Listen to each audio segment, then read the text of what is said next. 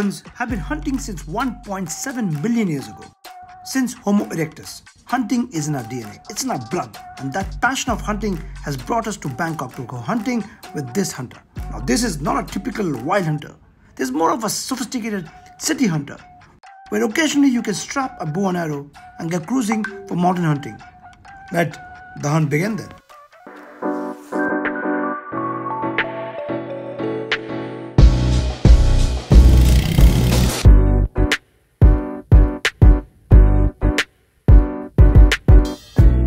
The 5-speed gearbox is smooth and sleek, and the gear ratios are actually well timed. It also has shorter throws just like the Classic. The clutch, however, is slightly on the heavy side, especially in cramped traffic of Bangkok. But overall, it has good feedback and is easy to monitor. A slip and assist system would have been nice here. You can feel the heat of the engine, especially crawling in traffic. You can touch 100 km with a lot of confidence and much less vibrations. A lower to higher RPM band transition is smooth, and the new chassis actually inspires a lot of confidence. I felt that the Hunter rides best at the 80 km mark. The digital odometer displays the gear positions, trip meter, fuel level indicators, and also will show you service reminder. Seats are wide just as the grab handles, and both feel comfortable to sit and hold. A lot of weight has been actually saved in areas like the wheels, plastic mudguard, and the sharp rake and trail makes it up for low steering inertia. Short exhaust, which I'm not a big fan from design perspective, but has a role to play for the right center of gravity.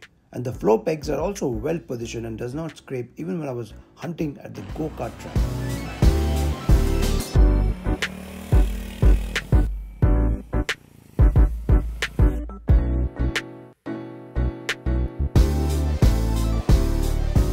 Let's understand the arsenal of this Hunter. This one is a single-cylinder 2-valve 349cc that turns out 20.2 brake horsepower and 28.7 Nm of torque, which is mated to a 5-speed transmission with a multiple wet clutch system. Now this is all in textbook stuff. This also rubs shoulder with the Honda CB350 and the recent hype TVS Ronin. Now the TVS Ronin is 7 to 8 Nm torque less and then also weighs 20 kgs less. Talking about weight, this one has shed weight because this is based on the J platform, which is the third model after the Meteor and Classic. And this one weighs about 181 kgs, which is 14 kgs less than the Classic and 10 kgs less than the Meteor. Now all that is good, but the point is, has a weight reduction reduced something? Yes, what I feel is, I'm 81 kg. When I was driving all day, all night, what I felt was that the suspension really has not been tuned very well. Like in Classic, it really glides well. Meteor also absorbs all that soaks and bumps. But this one will give you a hard time. Yes, then I asked a fellow rider who is about 75 kg, he also felt the same thing.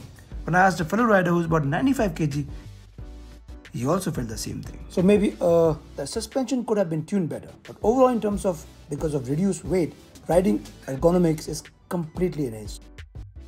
The cornering for the city especially is spot on. It's just not the weight which has been sharp. Even the wheel size is downsized to 17 inch. Even the wheelbase is now at 1370 mm, which is about 20 mm and less than the Classic 350 and 30 mm less than the Meteor 350. The riding height, seat height, is actually 800 mm and the ground clearance is 150.5 mm, which is about 20 to 30 mm less than the competition, which clearly means that this Hunter is hunting all the city dwellers. All meant more for city biking, more for a steady cruising and occasionally taking out to the hills. This is a very compact size. Now even the rake angle is reduced to 25 degrees. All these fit in very well with the ergonomics because the handling is very nimble now. It's not going to give the first time buyers of Royal Enfield that sense of bewilderment or sense of that they're buying into something very big. This is a very DNA of Royal Enfield but comes very smartly and very cutely packaged. You can see even the sitting position is quite spot on. It looks apart. All these geometrical and structural changes has made hunting with this Hunter very agile and nimble at the same time.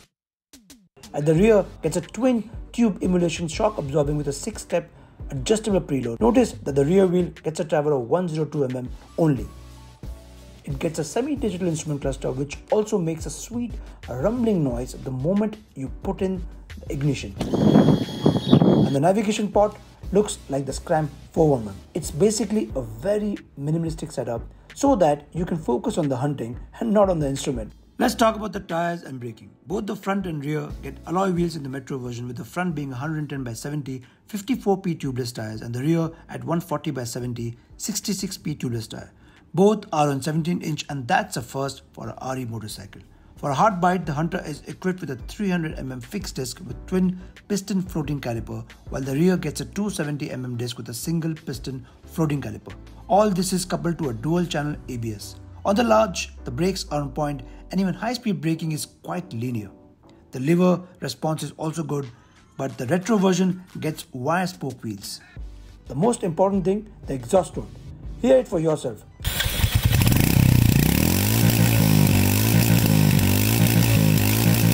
Like it, don't like it, drop on the comments. And it's time we go hunting again.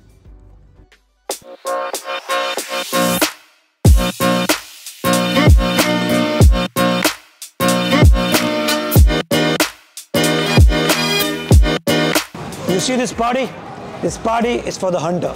Well, after hunting this with Hunter for more than 200 kilometers through day, through night, through open stretches, through swamped traffic of Bangkok, it's time we give a verdict. This Hunter aims to hunt down all those who have been stuck with their 125 and 150cc motorcycles, all those who have been bulldozed by the heaviness of a Royal Enfield. This will be priced a lot lesser. This is a very attractive position, but this is not a real classic Royal Enfield. My another apprehension is that the suspension could have been softened. It does not give you that good a ride quality as you would expect. And when you are cruising at 10 kilometers per hour, that the engine gets heated up. And for the first time, people who are migrating to Royal Enfield, that might be a very unpleasant experience. But it definitely packs in a lot of bells and whistles. They have really thought of a bike, ground up, and except the engine, everything else is new. And for that, it does deserve a standing ovation. Would love to know your thoughts on this Hunter. Do drop in the comments below. Do you think Royal Enfield could have done something different to make this Hunter even more exciting? Or do you think Royal Enfield should not have done this at all? They shouldn't have gone out of that market, because Royal Enfield is a legacy brand. Royal Enfield is an aspirational brand. But whatever said and done, Hunter has got a party started, and for me, it's time to go and join the party. And the next time, you take care, and don't forget to like, share and subscribe.